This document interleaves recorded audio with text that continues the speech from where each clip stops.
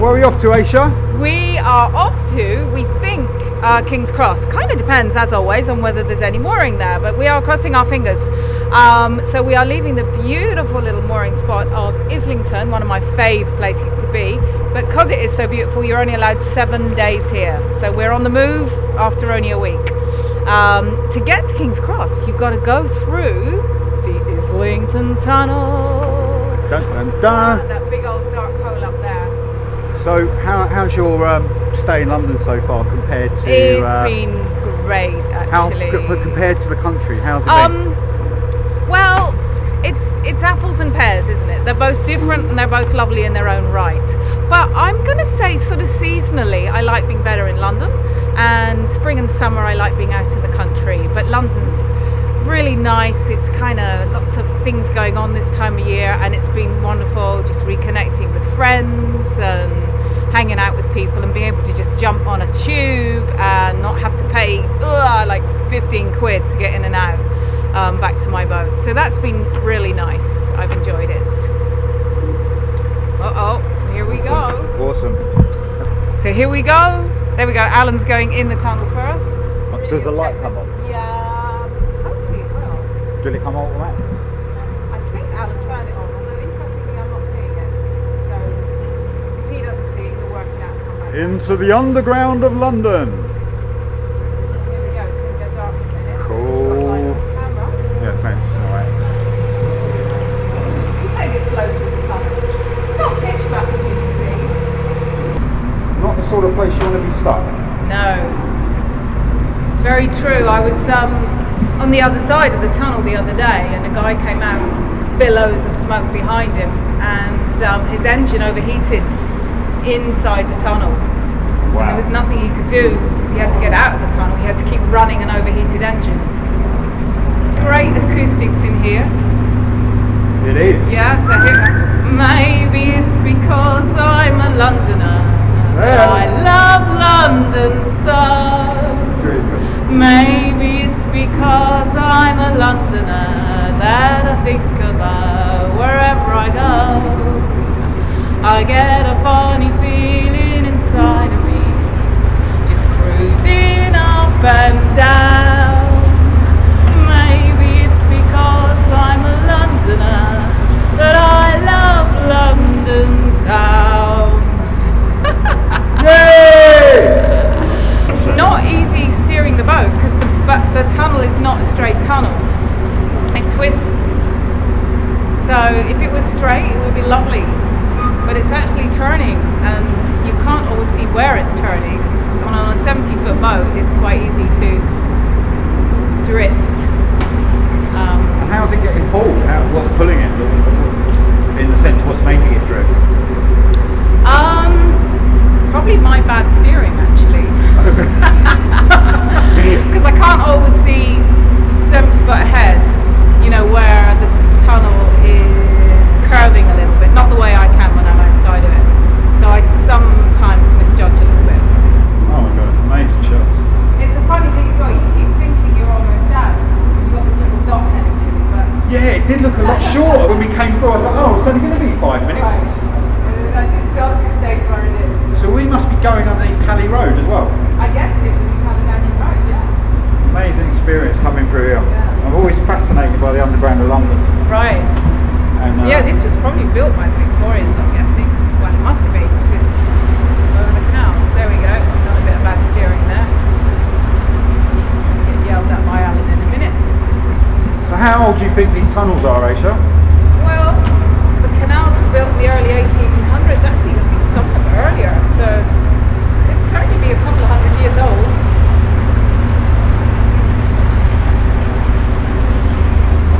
See there, that's Dad there doing his vlog. Getting that on Barging 3. Go and check that out.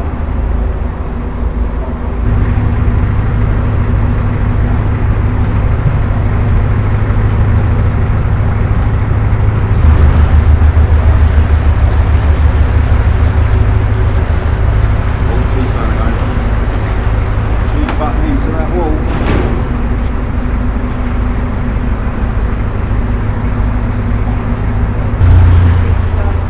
Might be okay, hang on.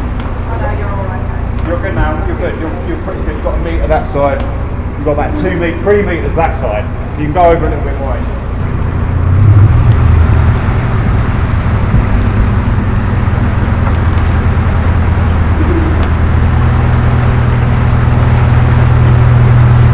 Really trippy coming out of that. Oh my god, it's really weird.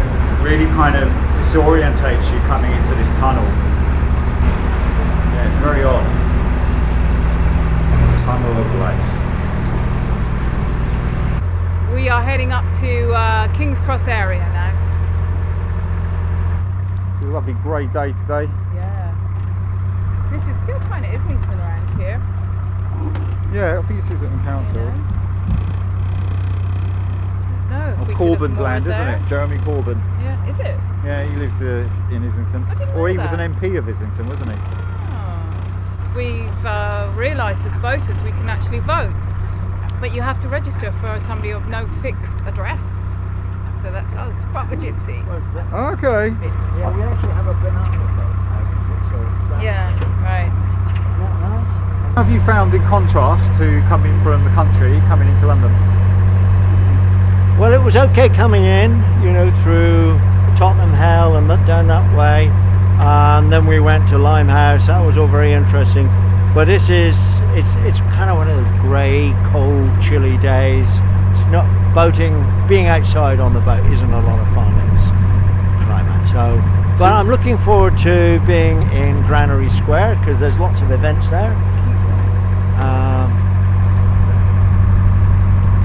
And Ayesha signalling to me. Just I know the wind can blow you into the... oh, I see what you mean, yeah. So we got a bit of wind as well. This is a windy spot and we're coming up to a basin on our left. And by the way, King's Cross, there is a canal museum, and I highly recommend that.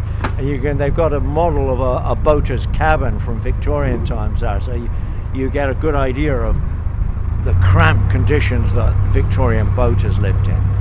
So what we're doing now is we're looking for a mooring space. I think the chance of getting a space right against the towpath is fairly limited, but we will have to double more. But let's see, we're just going to keep going until we find a space. I think we can pull it behind there. Or is that? No, double. It is double moored? Yeah. Is there one the other side? Can you see? Yeah.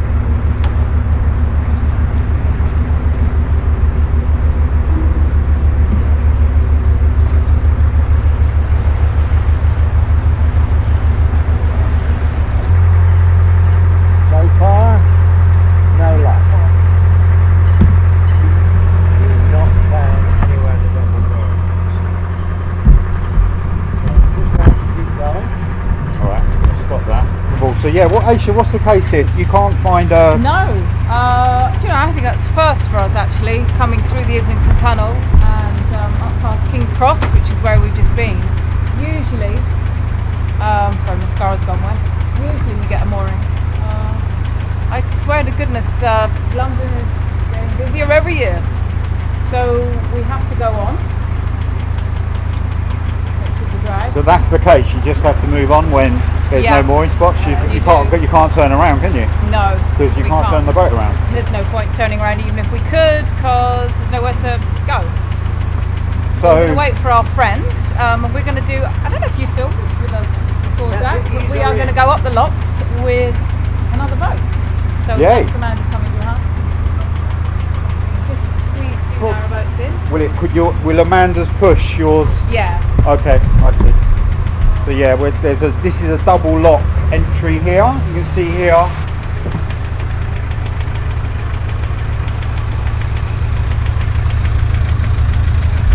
Everything gets a lot smaller in London.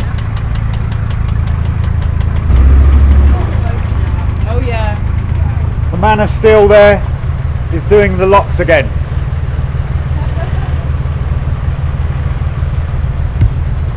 I said I hope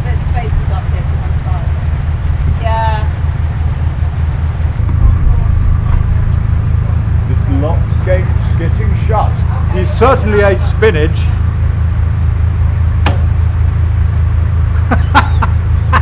These, by the way, were old Victorian gas domes. See what we're looking at here?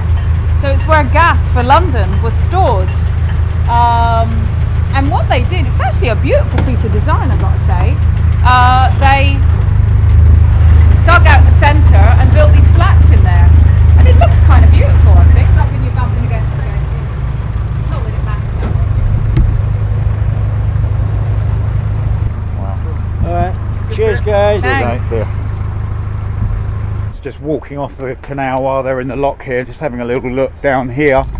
This is a residential basin in King's Cross. I think unfortunately their narrowboat is a little bit too large to get in there, but what a lovely mooring spot, tucked away around these huge offices and buildings. But yeah, I'd imagine that's quite a magical place to be. These will be over £1,000 a month. Wow. Do you want me to do a bit? Could you? I was going to put the kettle on.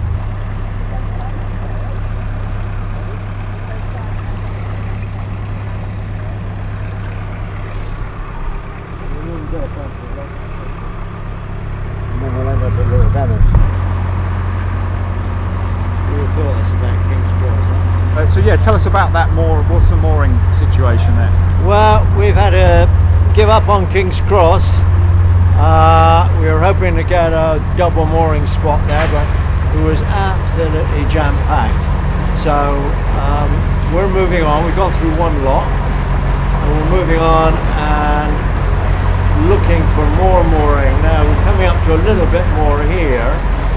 This is not quite the centre. It's very popular at Granary Square. Very close to Google. Yeah, I can. I'm pretty sure you will. Maybe our nose sticks out a bit, but they're triple moored anyway. Right, parking in London on a boat is not easy. Could you? I was going to put the kettle on. We're just Any mooring looking. around here? Is that a mooring spot? I'm double moored against this one there. So Amanda, tell us just a little brief summary of yourself.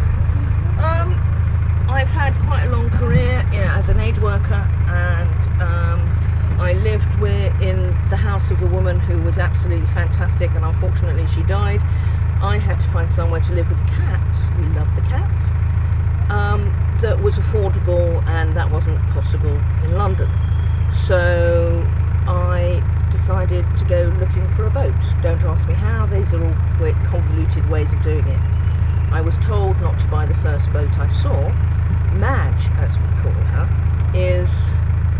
was the first boat I saw, but I did see 20 boats, and then I bought Madge because she was bright, she had large windows, and it was a blank canvas for me, so I can create what I want out of a place to live, if that makes any sense. Brilliant. I've been on the canal for 43 days this time, and I love it. It's a whole different way of life.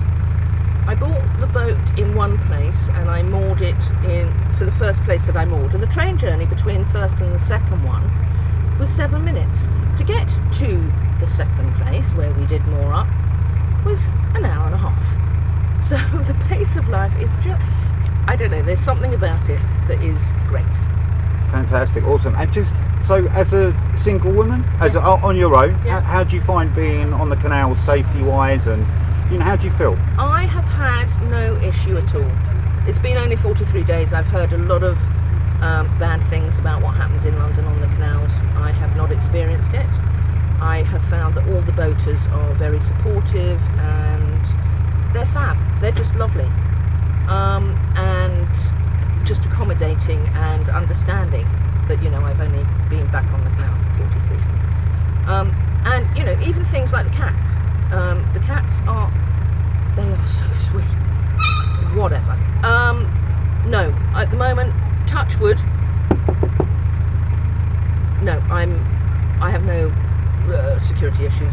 I'm conscious of security, and I lock things up, and I don't leave anything out, etc. But no. Amazing. And yeah, is there anything else you'd like to say? Because that's really fantastic what you just said. But like, anything else you want to add, or you would like to say to anybody about your life? If you're going to take a cat, if you're going to take a cat on the canal, please take a kitten. My two are 10 and 11, and they hate me at the moment.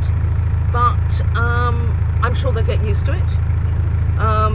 But yeah, to be fully au fait with the engine and all the noises that go with it, please take a kitten. Thank you. So yeah, where have you just come from, guys? So we've just come through the Islington Tunnel. We were hoping we'd find a mooring spot the other side, but it's been one of those days where we haven't got a spot. Not surprising, it is London, as we've said many times. It's getting increasingly busy. So we're not in the most beautiful place. We're kind of somewhere between King's Cross and Camden. But to be honest, folks, if you're thinking about cruising in London, get used to that. You've got to take the not so nice spots with the nice ones. We're a big community in an essentially small area on the canals here. So if you're thinking about mooring in London or cruising in London, be respectful of each other and keep moving, and enjoy all the spots, you know, the fashionable ones and the not so great. And I think really you find, if you look carefully, every spot you moor in, even if it's not really beautiful, it'll have something of interest.